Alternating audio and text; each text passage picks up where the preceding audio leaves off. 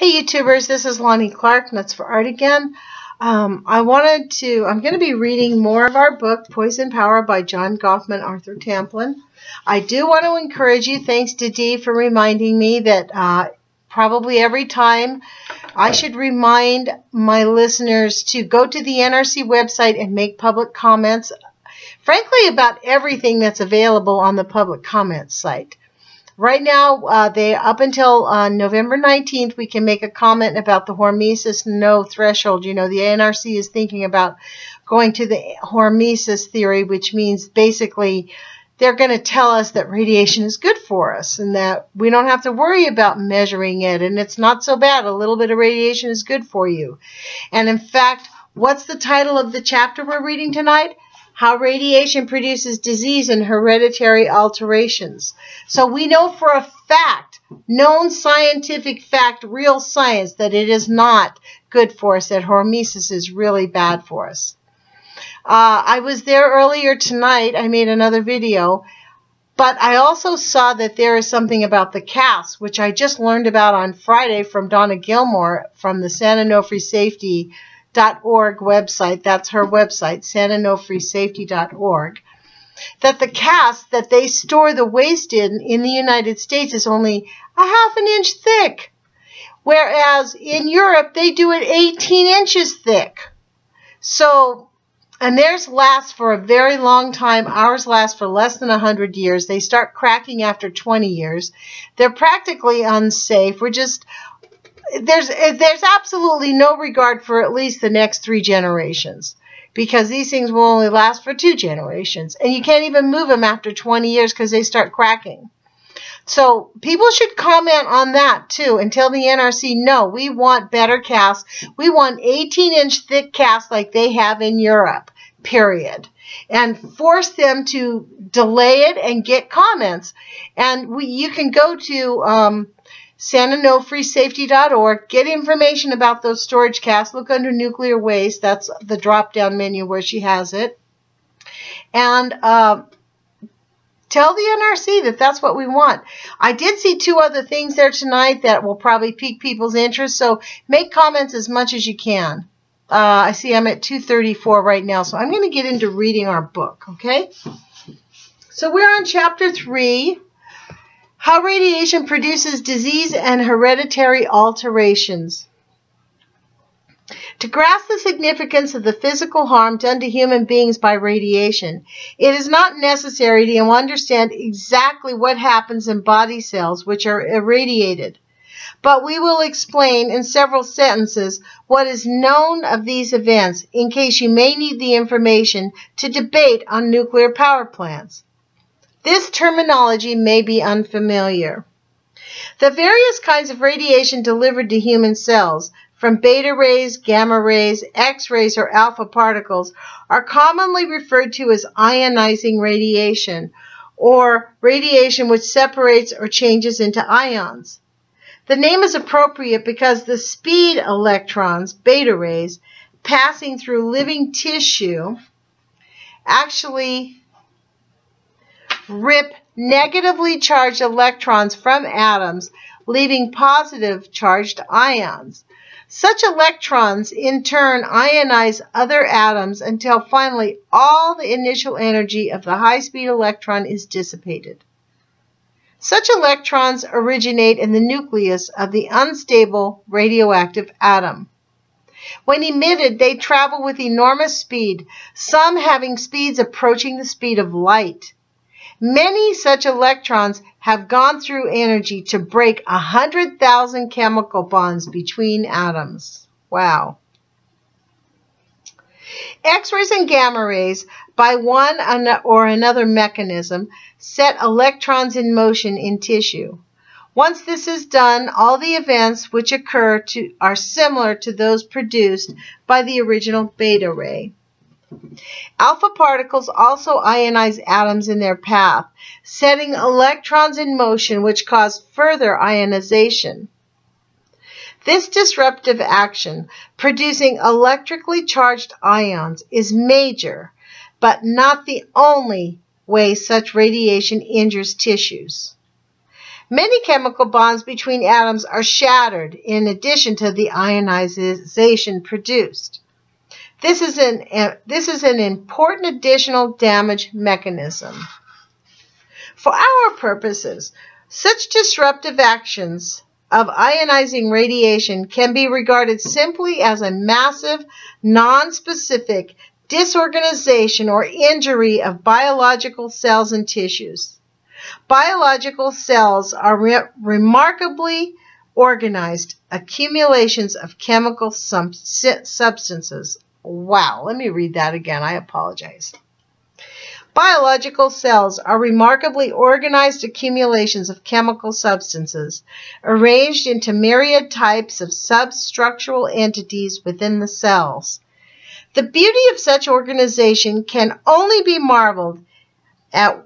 The beauty of such organization can only be marveled at when revealed under the high magnification of such instruments such as the electron microscope or the electron scanning microscope. In stark contrast, there is hardly anything specific or orderly about the ripping chemical bonds or of electrons out of atoms. Perhaps this represents disorganization and disruption. Perhaps a reasonable analogy would be the effect of a jagged piece of shrapnel passing through tissues. One hardly expects nature's architect to be improved by the disruptive action of shrapnel or ionizing radiation. Instead, we can anticipate varying degrees of damage of the delicate internal cellular structure. So let me show you this picture. See it?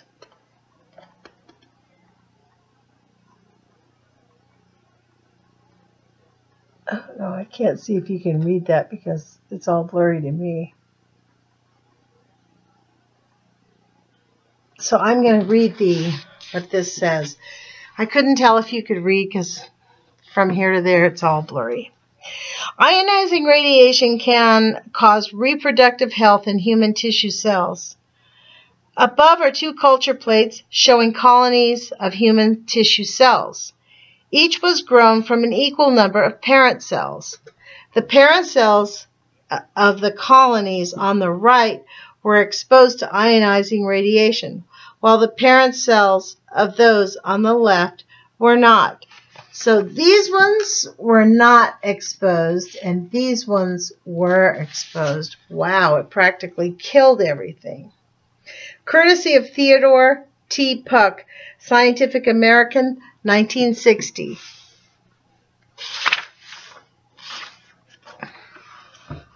If the damage is catastrophic, the cell which has experienced the radiation injury dies. If less than that, the cell can go on living, though wounded, for a long time. Not only can wounded cells go on living, they can divide and reproduce new cells. Unfortunately, these new cells might carry the injury sustained by the irradiated cell from which they originate. In many body tissues, the loss of a certain number of cells due to radiation damage can be tolerated because remaining uninjured cells can divide and still maintain the necessary number of functioning tissue cells. Cells that are not injured too badly can carry on their usual function in the body, perhaps at less than optimum performance. Non-fatal injury to the cell of certain tissues may be far, far more dangerous to the person than the outright immediate death of the cell would be. These non-fatal injuries can be especially hazardous because within a period of years, a single cell injured in this way has the potential to initiate a cancer or a leukemia. Wow, that kind of hurts my feelings. We still do not know what kind of an injury ionizing radiation induces in the cells that would ultimately lead to a cancer 5, 10, 15, or 20 years later. We do know for certain that this process does occur. What happens between the initial radiation injury and the ultimate appearance of a cancer or leukemia is still a mystery. But once this process has been initiated by radiation, science knows no way to stop it. A wide variety, possibly thousands, of types and degrees of injury to cells may occur from ionizing radiation. Perhaps only one of a few of these may be the kind which can start a cancer which finally destroys its human host. It is important to realize that 1 gram of cells, about 1/32nd of an ounce, from a human organ contains a billion cells, approximately. 1/32nd of an ounce has a billion cells, folks.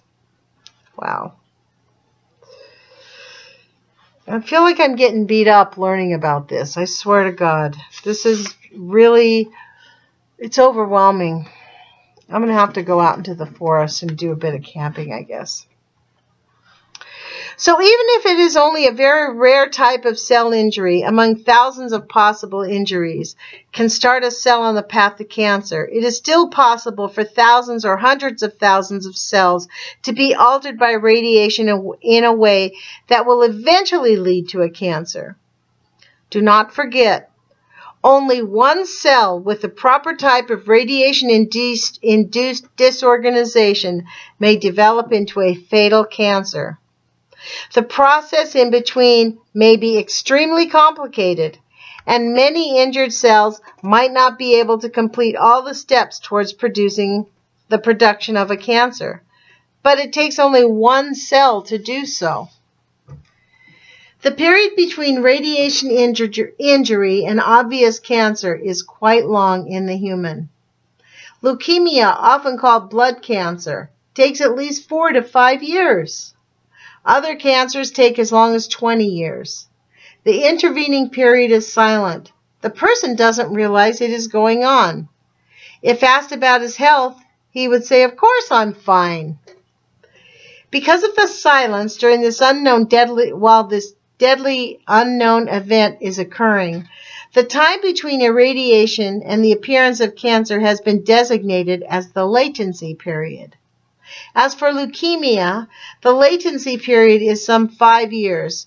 For thyroid cancer, it is approximately 13 years. For other cancers, the latency period is still not accurately known, although some periods of 20 years or more have been suggested. So 13 years, 2011, so that would be 2011, I guess that would be 2024, right, folks? That's when we're going to start seeing a lot of cancers in the thyroid. Wow. Once the latency period has passed, a certain type of cancer will continue to appear year after year in a group of humans subjected years before to known ionizing radiation. Acute leukemias due to irradiation continue to appear in apparently undiminished numbers consistently even 20 years after the Hiroshima-Nagasaki bombing. One form of leukemia, so-called chronic myelogenous leukemia, seems to appear among the exposed population steadily over a period of about 10 years and then to appear less frequently. For most cancers, we do not know whether they will continue to occur throughout life once the latency period is over. New cases may finally stop appearing 10 or 20 years in irradiated persons. Most public health officials properly assume that such cancers will continue to appear indefinitely in the irradiated groups. For the assumption of anything else can lead to grave underestimation of the hazard of radiation. Wow, that's where we're at exactly right now. We must realize that this major consequence of radiation injury to cells, namely cancer or leukemia production, does not become evident immediately after irradiation. Sadly, the long delay or latency period has proved to be very disarming. The result has been a failure to appreciate and understand the real magnitude of the pernicious effects of ionizing radiation. From radiation and other environmental noxious agents, we tend to expect immediate effects. If we don't see them, a false sense of security takes over. Actually, the NRC and the nuclear cartel, for them this is a win-win because they can just deny it. The nucleus is generally considered to be the crucial site of cell injury by ionizing radiation. Therefore, the critical structures injured with the nucleus are the chromosomes. In every normal human cell, except for certain stages of sperm and ova cells, there are 46 such chromosomes. These chromosomes are all considered by most biologists to carry all, or almost all, the information in the cell. Information which directs the cell in all its activities, including growth, cell division, production of a host of biologically important chemicals such as proteins, and other metabolic activities. For decades, we have known that ionizing radiation can produce microscopically visible injury to these delicate information-bearing chromosomes. Direct breakage of chromosomes into 2 or more pieces has been observed to occur after radiation of cells. There is every reason to believe that the chromosomes suffer much additional radiation injury that is not visible under the microscope. So we are at 16 minutes, folks, and I think I'm going to stop there. We'll see how long this chapter is. This is going to be a really fun book. Who'd have thunk that we're going to have to get an education in frickin' nuclear because they're willing to kill us. They've been killing us, and that we haven't even been told. 6 million Americans right now are drinking uranium-tainted water. How many millions of New Yorkers are drinking tritium-tainted water? And how much other leakage is there that we know nothing about? And how many women have lost their babies in the first few months? How many women have had really damaged children that we don't even know about? They climb out of the hospital hurt and angry and feel like it's their fault. They blame themselves. And how many people have had children with learning disabilities and all kinds of things related to nuclear? This is such an outrage that we are just willing to let these monsters destroy our planet, our children, our children's future. They are putting nuclear waste in the United States in casks that are only a half an inch thick that last less than 100 years. And they know that, and they are doing nothing. John Gofman wrote this book so that we would get off of our asses. And we would get actually inspired and have information so we could actually do something about this. So I hope everybody listening to this reading and following my video blog will actually really... I appreciate the fact that you're watching this, but really I want you to take more action than this. We must make comments at the NRC. We must get actively engaged on these local commissions. We must get actively engaged with the city council. We must force our local government, our state government, to actually get engaged to protect us from the nuclear monsters who apparently have no problem killing all life on this planet for profit. Their number and only one thing they care about is money. Period. Money. Okay, you guys, I'll end here. Maybe tomorrow night I'll be in a better mood. I hope so, because I can't take it much longer. I'm going to do some tapping, I promise. So, ciao, you guys. Put your courage feet on. Let's do some tapping. Maybe I'll do a tapping video. Take care, you guys. I really appreciate all of you. Ciao. Let's get active and push back. Let's create the tsunami to stop the nuclear cartel.